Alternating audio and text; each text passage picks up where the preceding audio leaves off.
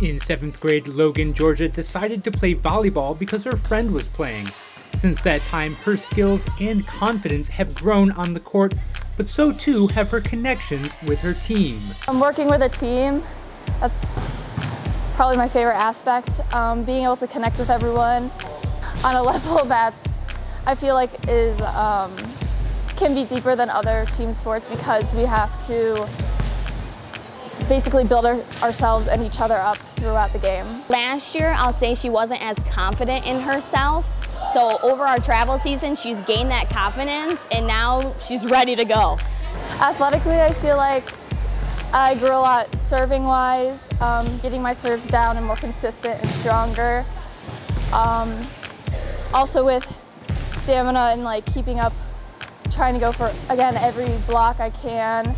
Being good at volleyball is just being good at working as a team because volleyball is a very mental game. So being able to work with everyone and being able to compete with other teams with energy.